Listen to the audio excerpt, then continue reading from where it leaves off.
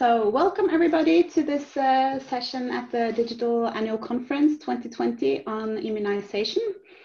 Today we will hear three very interesting country stories, and GAVI will also give an introduction. So immunization data is an essential component of a functioning and strong health information system.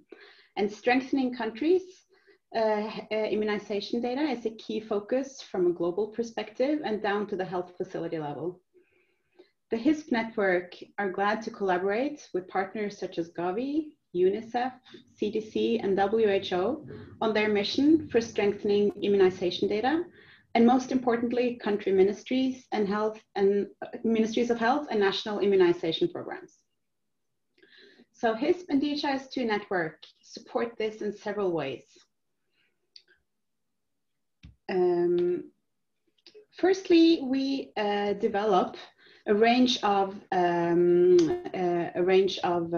digital data packages in collaboration with WHO, such as EPI dashboards and analytics, down to more individual data packages that you can see an overview of here. You can find all these packages on our website, both to download and to read more about.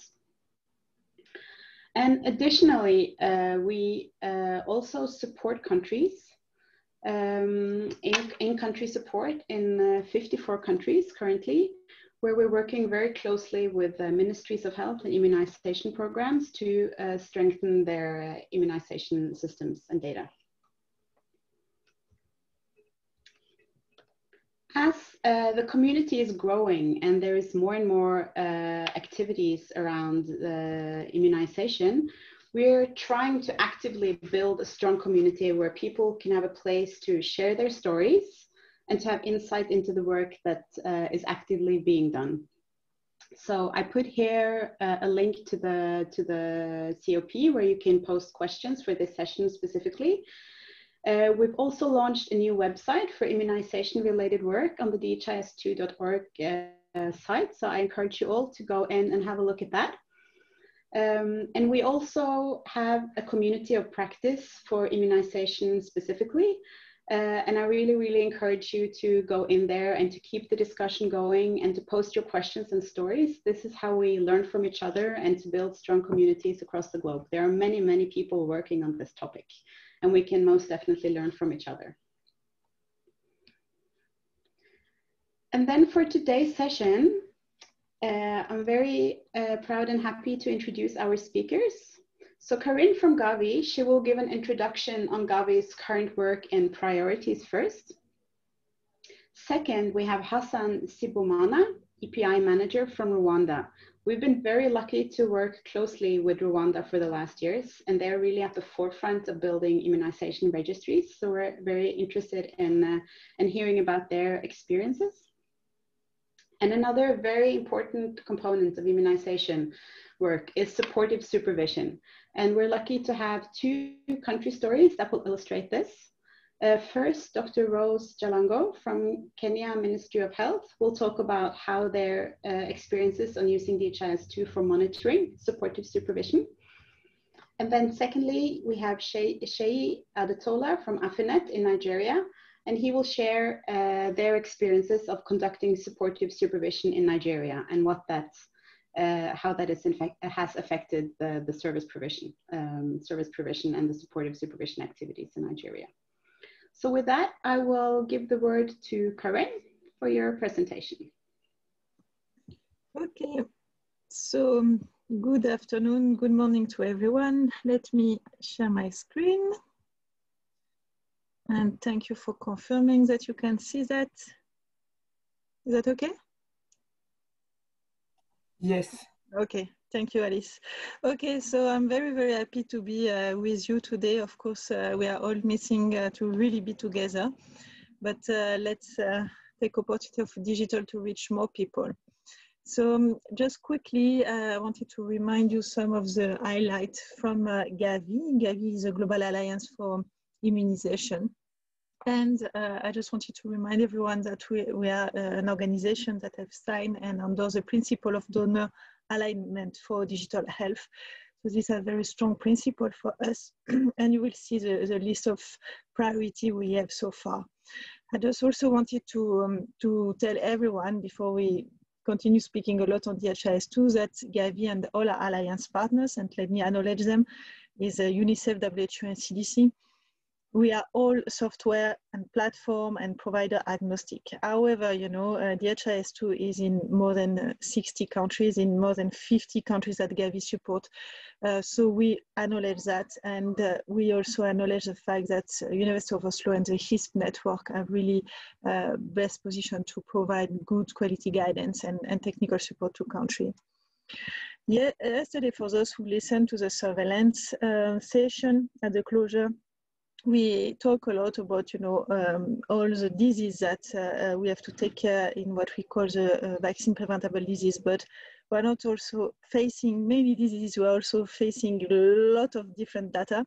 And this big mess in that screen is really to show you that we are dealing with all sorts of data, aggregates, and longitudinal, case-based, operational data, population data, geospatial data is a huge thing. And actually, in DHIS2, we have been able to collaborate with all our partners, including, of course, University of Oslo, to develop different, to support the development of different packages that could correspond to different niches of immunization data type.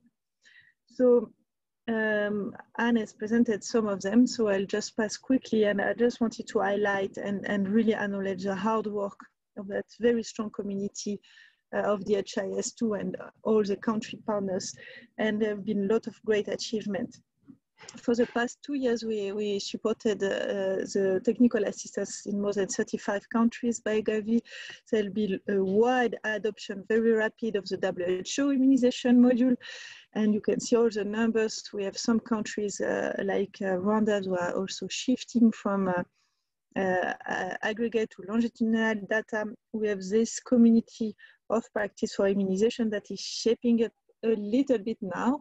And we have some evidence that with the DHIS2, there is an increased data completion, timeliness, and quality and use of data. So we are, I think, on the right track, and it was a quite fast track for immunization, because immunization were among the latest to kind of shift and adopt DHIS2 for immunization data. Here you can see the progress. We were quite orange 2 years ago. We are progressing, and this is to show that gradually many countries, more than 22 now among the countries we support, have stopped parallel system. This is quite important for us. So besides, you know, all the great achievements, we want to say that there is persistent challenge and unfinished business, and this is really around the effective data use. And, you know, our people now can use the data that's, yes, great, they are in DHIS2, how can those data to be used to make sure that we are taking the right decision. A good example, and Nigeria will talk today as well in another topic, but a lot of progress has been made on the quality of data that is in the national platform in Nigeria. Also an highlight in Togo, huge progress on timeliness, and also they started to work on the triangulation of data between the vaccine use and the number of children vaccinated. So a lot of good achievement. But now if we look forward, and we are preparing a new approach for digital health information in GAVI, you will see at the bottom are 6 priorities. And actually DHIS2 could be, you know, of support in all those digital health information priority. So we are really looking forward, and we need all of you to work. And I highlighted some area on geospatial and all the effort we could do with bottleneck analysis app and the identification of what we call zero-dose children who have never been vaccinated. We see real-time monitoring of campaign, data triangulation, case-based surveillance, we talked yesterday, and IFI and birth notification. A lot of things to move forward, and encourage research. I know this is the main principle of the community of practice. I think we are going to invest more in evaluating, learning from what has been working well, And actually last year I was seeing one of the areas to move forward, it was on supervision, and I'm so glad that this year we have 2 papers that will be presented by Nigeria and Kenya on that aspect. So now I'll put the new topic for the year, and I will really encourage the community to really work and see how DHIS2 could support us in our mission to identify better the area with the highest number of missed children for vaccination, children who never receive vaccine. How can we use all this DHIS2 power to work on that? And please, let's make that DHIS2 community very, very alive for immunization and vibrant. We can never learn better than from each other. So thank you for all of you. I put a lot of thanks to HISP, is a wide community, to University of Oslo and the community of practice, our partner, WHO, UNICEF, CDC, all other expanded partners that are embracing the DHIS2 agenda, and of course, countries and all the data users. Over to you. Thank you very much, Carine, for your presentation. It was very interesting to hear about your the GAVI digital health information priorities. I think that's really a topic that we can continue in the COP as well, to discuss how this can be solved, and also your new topic for research with reaching the children that are not getting immunized, to also use the COP to discuss this further. So with that, I will give the word to Hassan to tell us about the Rwanda experience. So thank you, Anne. Good afternoon. Good morning to everyone. So let me share my screen.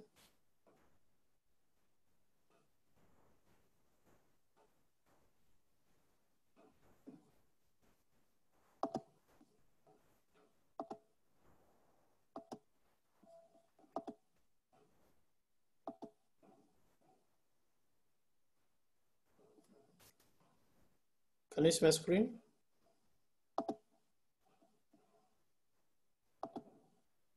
Hello? We don't see your screen. Hassan. Share screen, the green button at the bottom.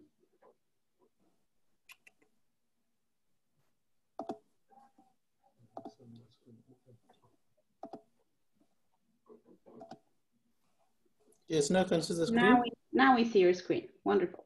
Okay, thank you, Anne. Yeah, first of all, let me thank organizers of this meeting. It is very important for us to share our experience on immunization in tracker, which has been introduced in Rwanda last year in September.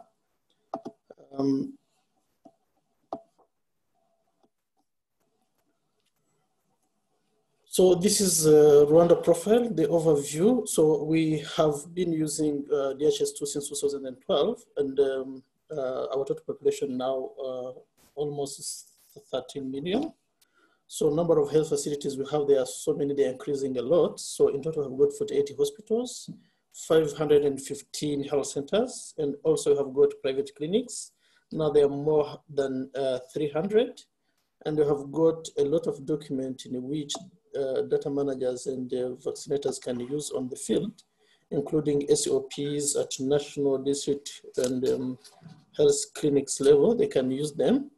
And then, as I have said, we have introduced EPR tracker last year in September.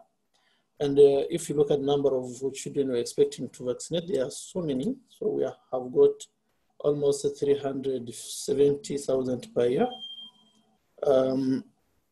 And in total have got 30 districts.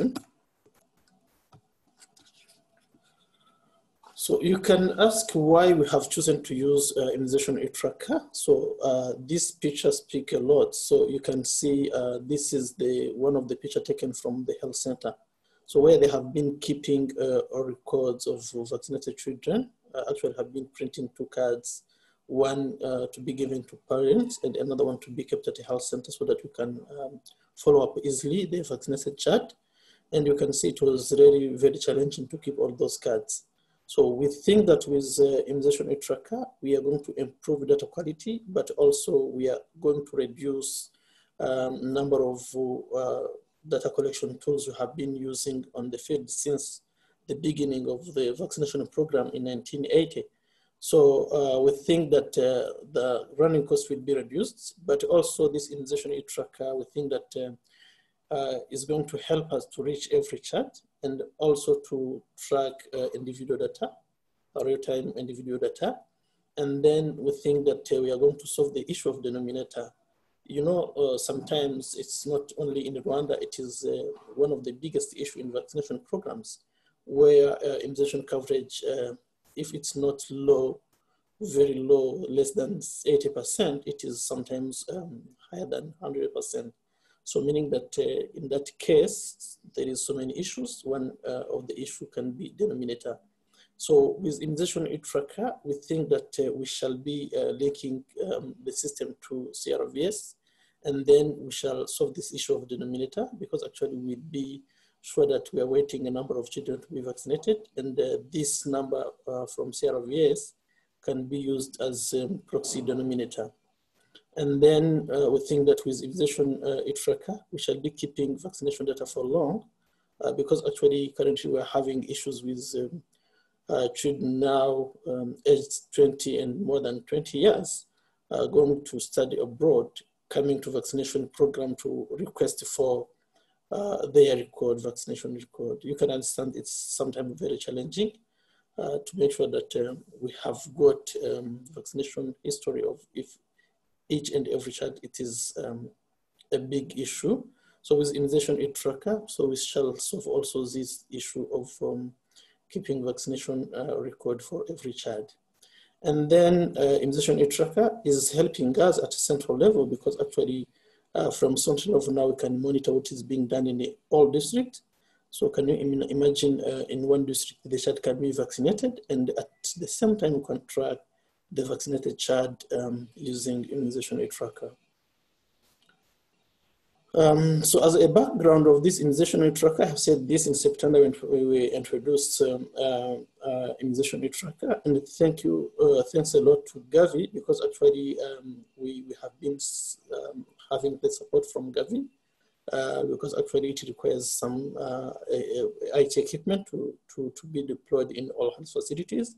So with the GAVI support, we have been able to procure a desktop to all health centers. And then we are trying to see how we can introduce also immunization aid tracker in private health facilities, because actually it has been delayed by this COVID context. But we think that by the end of this year, we shall be also using immunization aid tracker in private clinics. So we have got also 3 staff trained in each health facility. And then also the environment has been changed, because actually people now are using IT software. So it is something really motivating healthcare workers. So at the beginning it was very difficult, because actually they have been saying that it is the overload, because actually they have been, they are using at the same time immunization aid tracker. But we have kept also the traditional records.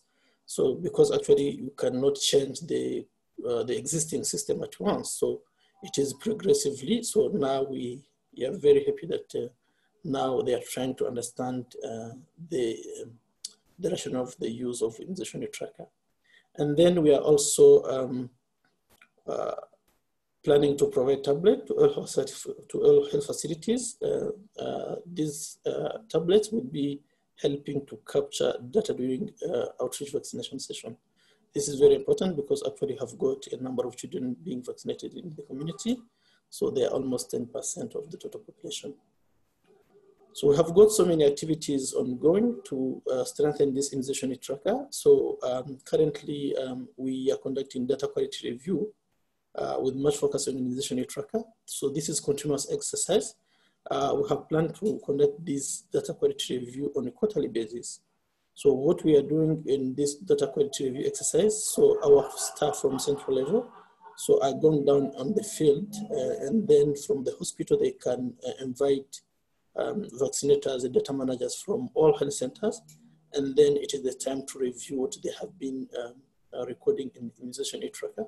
And at the same time, they're trying to compare what they have registered, so that we make sure that once it will be 100%, we shall remove all paper recording, and we think that by 2022, so it will be possible to remove all papers from the system. And then with immunization tracker, we think that we shall be improving the coverage beyond the current level.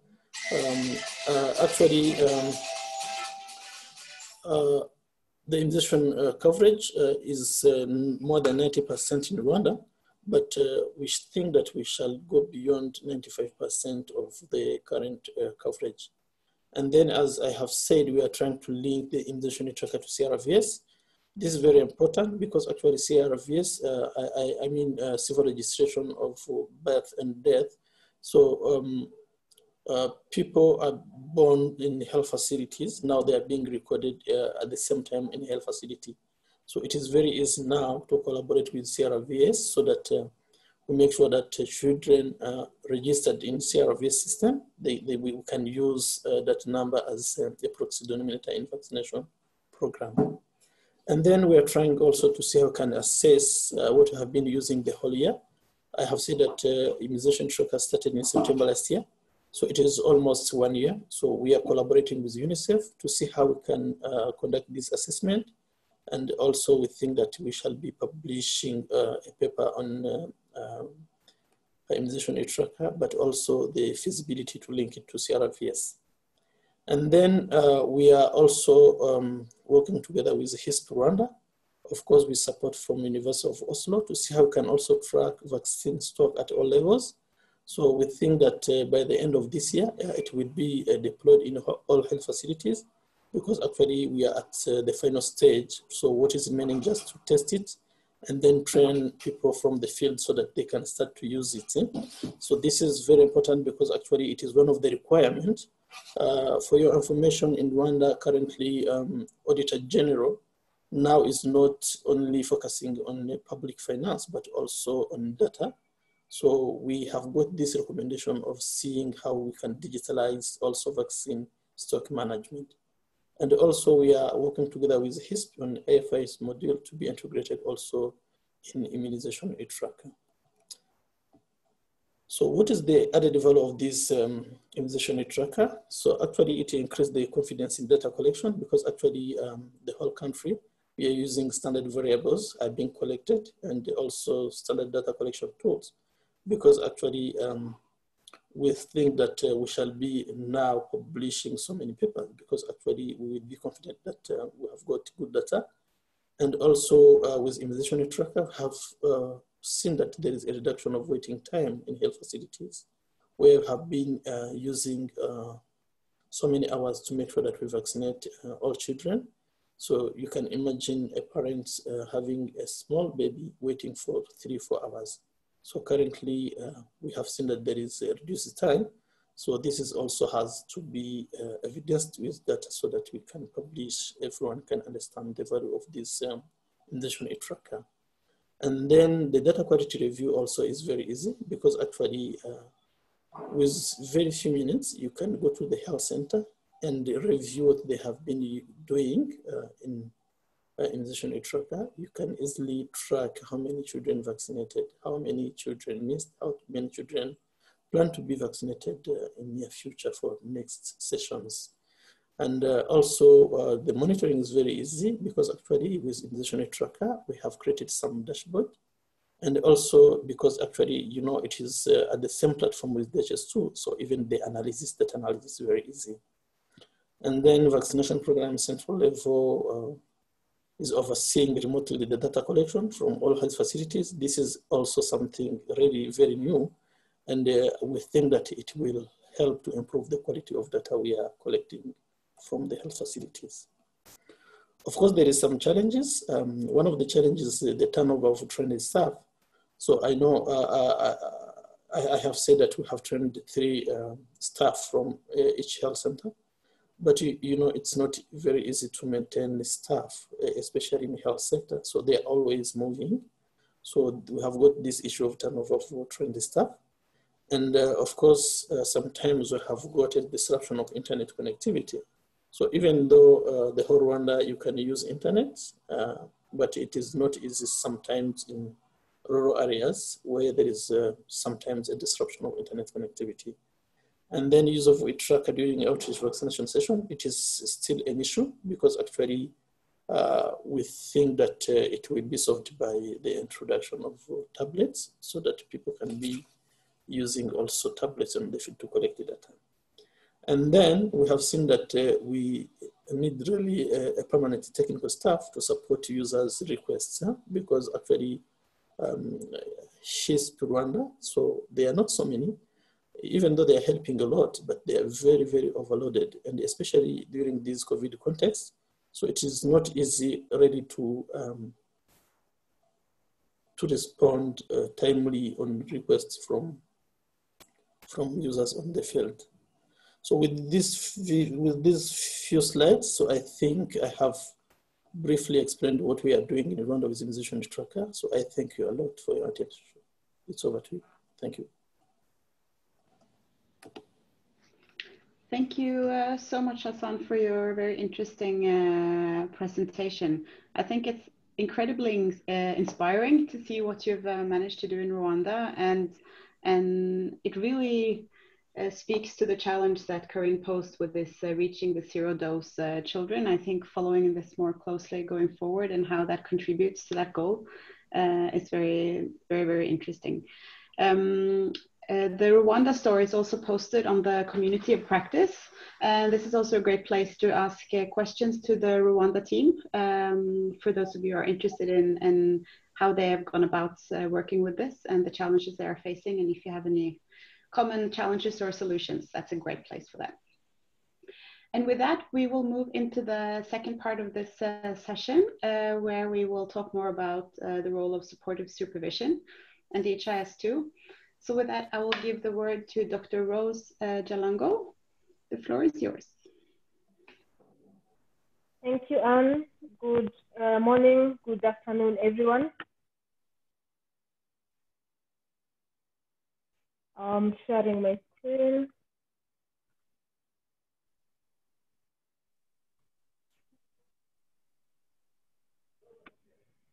Yeah, so I'm going to give an experience on how we've used DHIS2 event capture application to support supportive supervision in Kenya.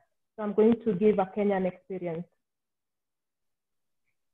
So this is the background information of the country. So we have 47 counties that are interdependent, and the use of DHIS2 nationwide began in 2013.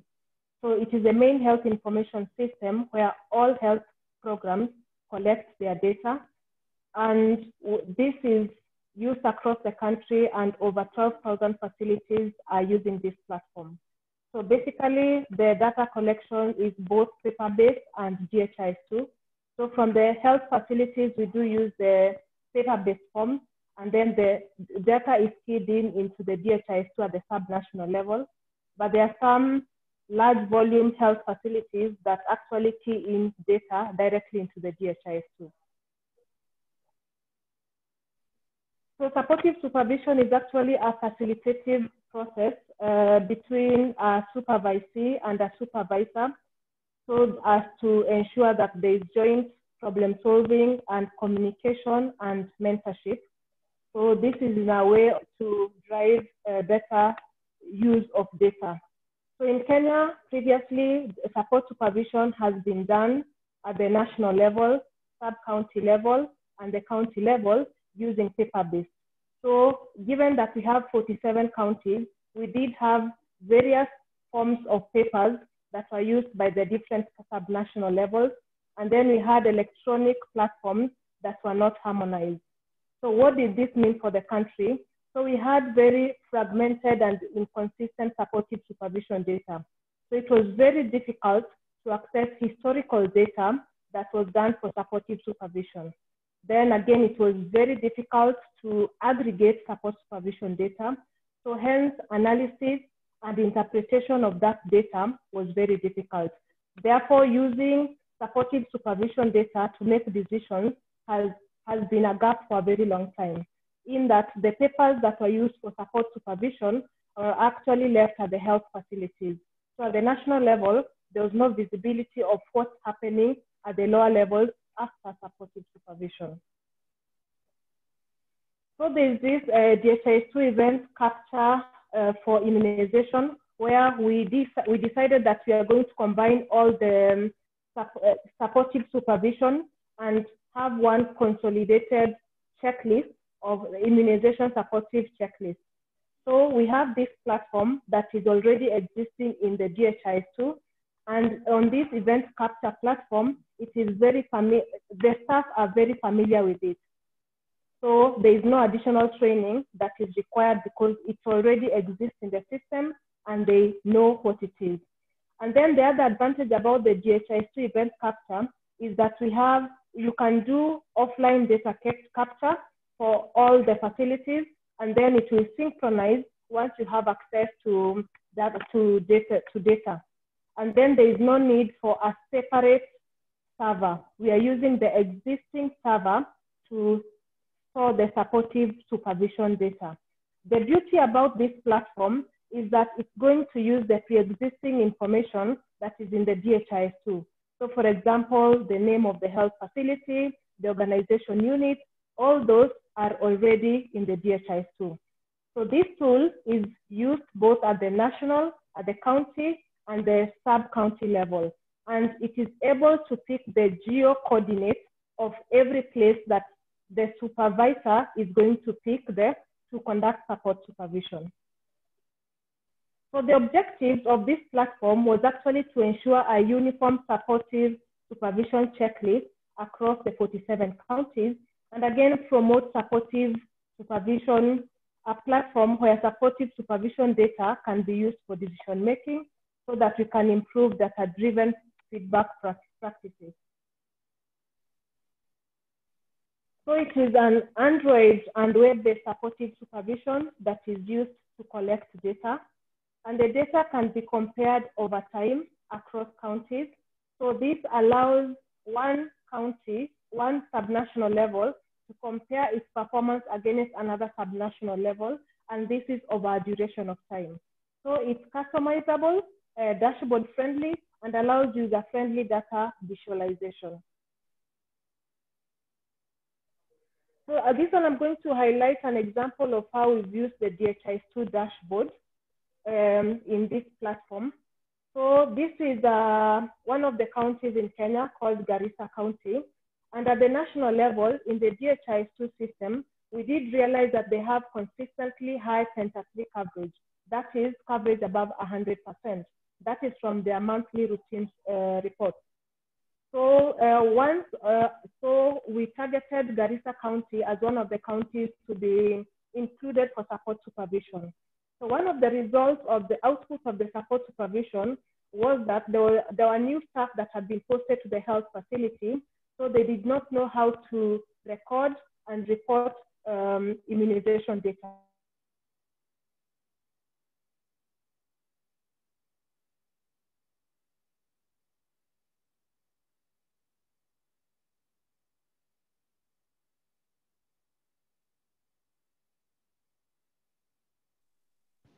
Rose, are you there?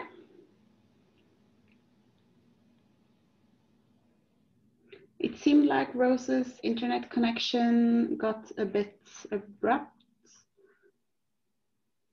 I'll give her a few more seconds to see if the connection comes back before continuing.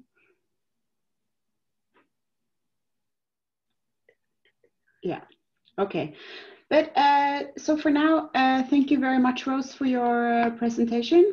I think I will move it over to our next presenter, Seyi from Nigeria, from Afinet. And then if Rose returns, she can finish off in the end. But I will give the word to Afinet and Seyi. Thank you so much, Anne, and thank you for our co-presenter. Just permit me to share my screen.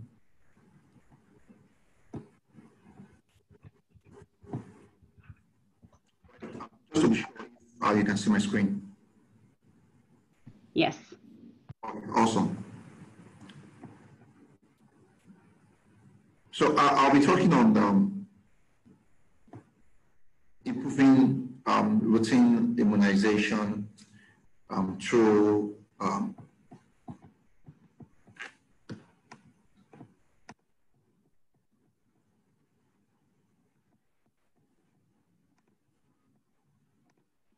so we're talking of improving routine immunization, allied DHIS2 SMS real-time reporting through supportive supervision.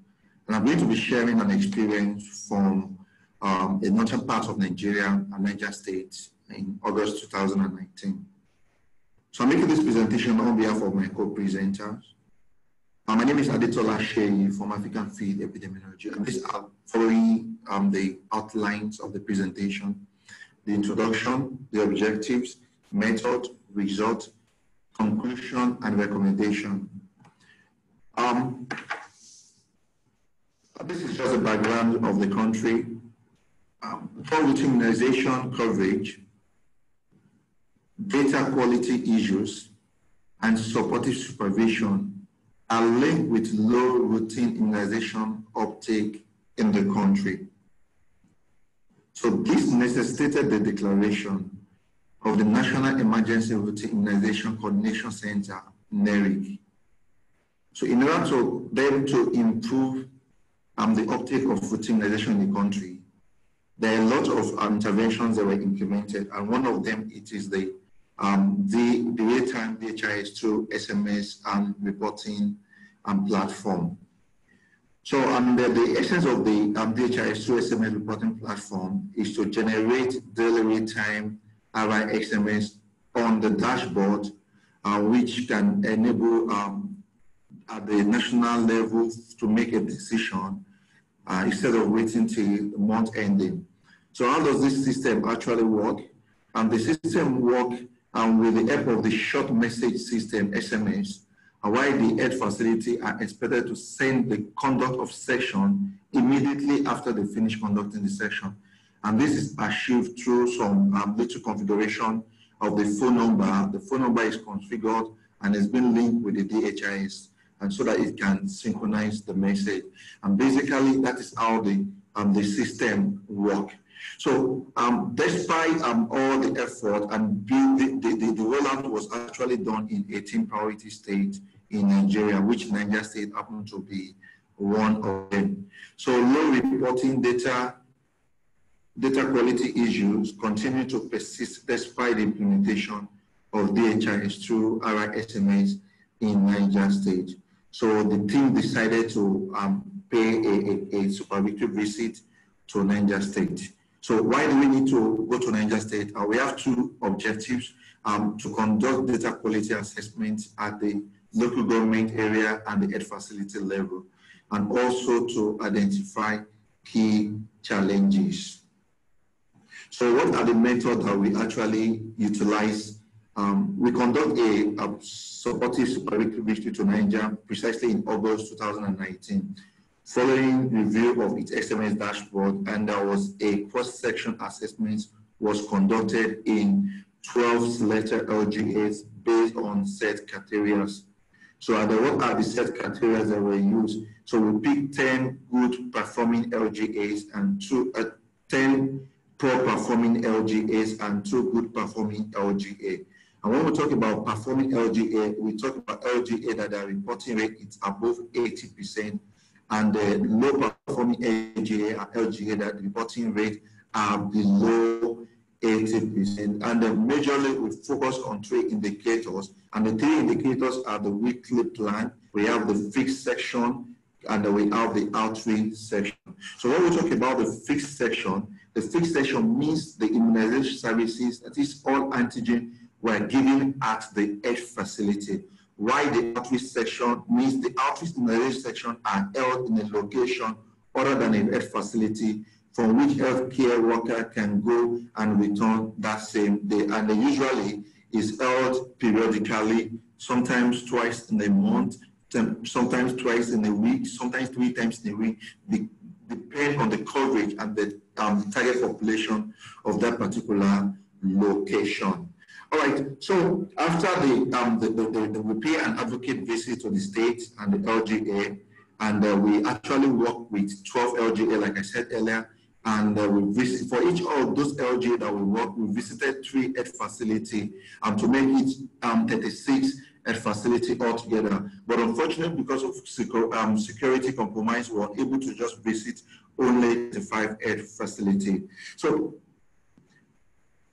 at the LGA level and at the health facility level, we conducted a data quality assessment DQA with the help of the ODK that was used. So we went through the records and we used the ODK for data collection. So as a result of the activities that we did in Niger State, these are the results. 3-month review of data post-supervisory show an improvement in the number of health facility reported weekly section plan, and with an average of 81% compared to 56% before the visit. And the number of health facilities that are expected to report in Niger State are 1,061 health facility. So out of the 1,061 health facility, we recorded 81% of 1,061 health facility improvement in the number of them submitting the weekly section plan. Similarly, the proportion of health facility with the conduct of fixed session increased from 30% before the visit to 19% after the visit. So in terms of the outreach session also too, we also recorded a great improvement from outreach section, and which actually helped with as a result of the supportive supervision that was conducted. Also, an improvement in percentage of conduct of section supervised with an average of 46% compared to 29% before the visit. So in other area, we recorded some other improvement also too. In the area people sending wrong format messages, we recorded an improvement also in that, and there is a significant improvement in number of health facility with 0 reports compared to the visits to Niger State. So during the visit, there are some findings that we observed. Poor management, we observed poor management of data entry, and which leads to loss of data reconciliation. Also, wrong entry and summation of data from tally sheet to monthly health facility modulation summary, which led to discrepancies in inconsistencies between various data tools in most of the health facility visited. Also, the use of wrong format to send our SMS was observed. The use of unconfigured phone number to send our SMS was also observed. So only few health facilities have data condensed across the reporting tools and the platform. And lastly, inadequate supportive supervision by LGA teams to the health facility and level. So what are the mitigation that we actually make use of? So the capacity building of the healthcare worker were built on the following: proper management of RI data tools, the adequate filling of the data tools, using the formats to send the RI SMS data. We also configured the phone number of the healthcare worker that were not configured before the visit, and we provided a feedback to the state. So let me conclude. Let us know that conduct of supportive supervision is key to success of any intervention at service delivery point. Improvement in proportion of supervisory visits to the health facility, mentorship, feedback, and implementation of action plans led to, number one, improved RI reporting in Niger State on the real-time DHIS2 SMS reporting platform. Also increased conduct of fixed session and outreach section. So we recommended that national should support state and LGA to routinely conduct supportive supervision visit to the health facility. Number one, to motivate the staff. 2, to strengthen their capacity to deliver and report service provided. And lastly, to mentor and address issues in a timely manner. I would like to acknowledge the National Primary Health Care Development Agency, U.S. Center for Disease and Control and Prevention, Niger State Government, and African Field Epidemiology Network. Thank you. Thank you so much for your presentation. I think this is a really good example of doing studies that show the value of these interventions and how it affects the immunization work going on in countries. So thank you so much. We can share the abstracts on the COP so people can also read more about your study. I think I will give the word back to Rose. She was having some trouble with her internet connection, but she's back now, so she can finish off her presentation, her final couple of slides. Here you go, Rose.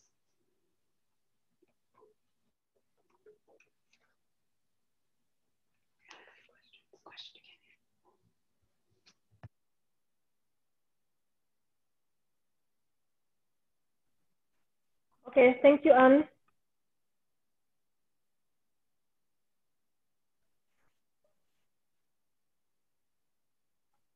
All right. So I was on that slide showing an example of how we are using the DHIS2 dashboard for both supportive supervision and triangulating it with the national routine immunization coverage data. So this is Garissa County, one of the counties in Kenya. We had from routine coverage data, the data was more than 100%. It was selected, targeted for supportive supervision. And one of the findings of the support supervision is that the healthcare workers were doing poor recording and reporting of immunization data. So there was some training that was done, so on-job training and mentorship. And we did see that with improved knowledge of reporting and recording, we did see that the quality of data that was being reported monthly improved over time. So the next step for the support supervision, the beauty about this support supervision tool is that it can be integrated with other analytics tools that are embedded in the DHIS2. So for example, the bottleneck analysis tool that is currently in the DHIS2. So this data can be translated with the support supervision tool in that, for example, if we find that there are perennial stockouts in a facility, the bottleneck analysis can be able to give us some of the reasons why there's consistent stockouts. So it could be because they are not forecasting, challenges with transport, and either they are having high wastage rates. So the health facility can be able now to discuss some of the interventions that they want to do in order to mitigate these problems that they're having. And we have an action tracker module, again within the DHIS2, that helps to monitor any implementation status of the action points.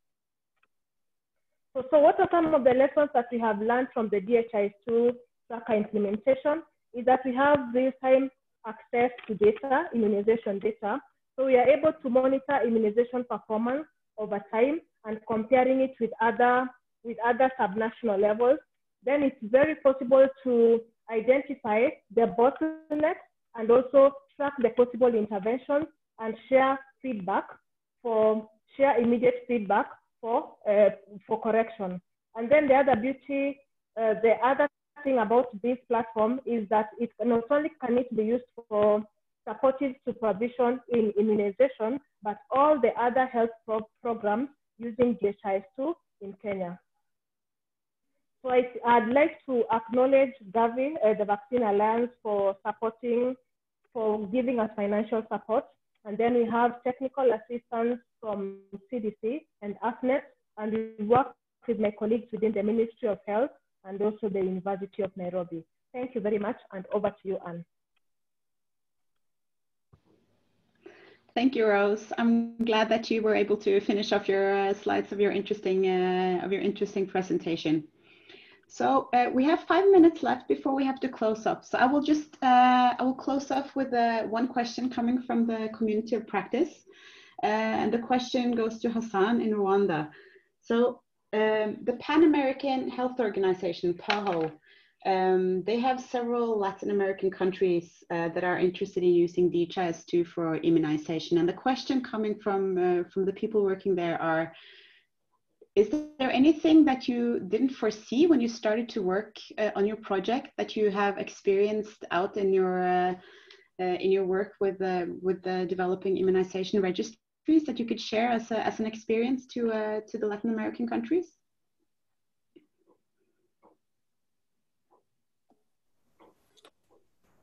Yeah, thank you, Anne. So actually, with the introduction of immunization literature, there is a lot of experience we can share. So first of all, you have to make sure that people are mobilized to support this initiative, because actually, you know, people are very familiar with using paper. So if you introduce a software or a digital system, so you have to make sure that you have mobilized all of them. And also you have to make sure that at least you can have more than 70% of internet connectivity, because actually this is one of the biggest issue when people have got this system and they cannot use it because of the internet. So sometimes it is demotivating. And also you have to make sure that if you are going to introduce this system, you have got a good support from leaders, because actually everything starts from them. So, and also you have to be prepared, because actually you will need more equipment, more IT equipment. So there is a lot of things we can discuss, but at least once we have started, yeah, it is good, because actually people can easily understand why they're using the new system. Because actually what we are seeing, when people get familiar with the system, there is a reduction of workload, and also there is there is an advantage at all levels of using some very less resources for printing. And also people are very happy, because actually they are not spending so more time at the health clinic waiting to be to get immunized their children.